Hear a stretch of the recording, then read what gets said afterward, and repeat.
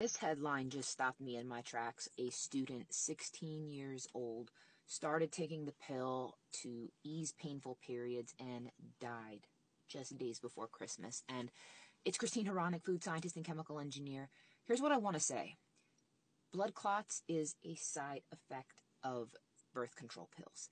If you are experiencing issues with painful periods, please, please, please, please, please, look to address it through your nutrition first. There is so much that can naturally be done through real whole foods by increasing your dietary fiber, increasing your dietary fats, increasing your proteins, eliminating your sugar intake, eliminating alcohol, minimizing caffeine. Guys, this is tragic and it doesn't need to be. DM the word reset for more information on how to naturally heal your body.